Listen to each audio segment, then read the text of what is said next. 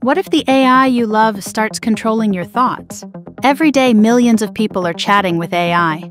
Many turn to ChatGPT for advice, companionship, even a little therapy. But not all experiences are positive. Some users report troubling side effects, false beliefs, paranoia, and even intense emotional attachments.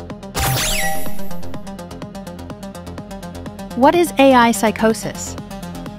Now, AI psychosis isn't an official medical term, but it's a way to describe something that looks a lot like psychosis. Some users start forming false beliefs or even delusions after spending too much time interacting with AI. Think of it like brain rot or doom scrolling, but this time fueled by AI. Why it happens. AI psychosis is real, and here's what you need to know. Psychologists warn there are 3 major signs to watch out for. 1. You feel like AI understands you better than humans. 2. You start blurring AI advice with reality. 3. Your emotions are being driven by AI interactions. So what causes this? Loneliness or isolation? Relying too much on AI for guidance?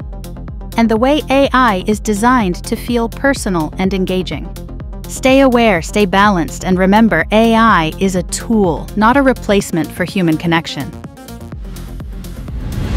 Real-life concerns. ChatGPT is now approaching 700 million weekly users, and that's raising some red flags. Mental health experts are voicing concerns, and the American Psychological Association is even forming a panel to study how AI is being used in therapy. What AI companies are doing. AI companies are moving fast to make their tools safer and smarter. For example, ChatGPT will soon be able to guide users with thoughtful follow-up questions instead of jumping straight into personal advice.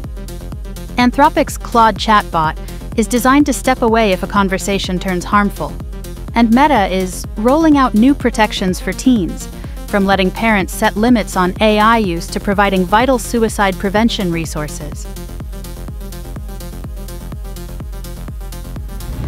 How to stay safe.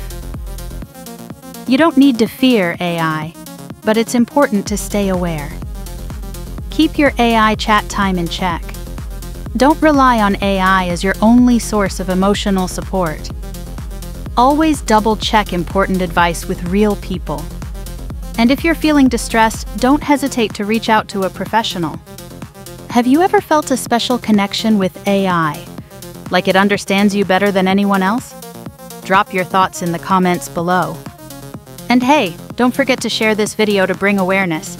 Someone you know might need to hear this today. AI can inspire, educate, and create, but remember, your mind is always yours.